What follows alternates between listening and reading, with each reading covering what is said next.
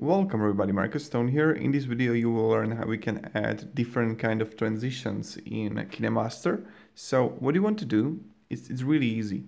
Go to your video and you need to have a cut here. So I will click on the scissors here and then I'm going to split at the playhead.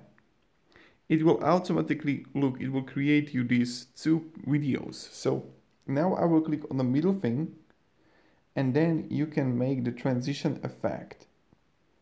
And you have many transitions here. You have like classic transition, crossfade, which is the most used one.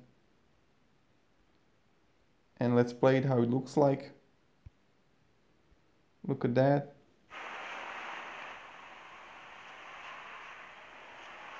Do you see that? Amazing, right?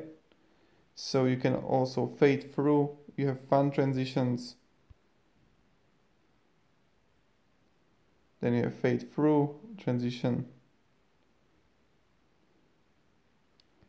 Powerful on stage. Yep, this is not pretty at all, I think. So don't use that.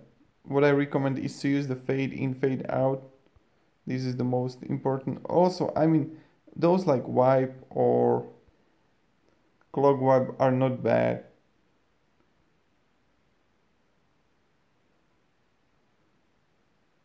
Or also 3D transitions.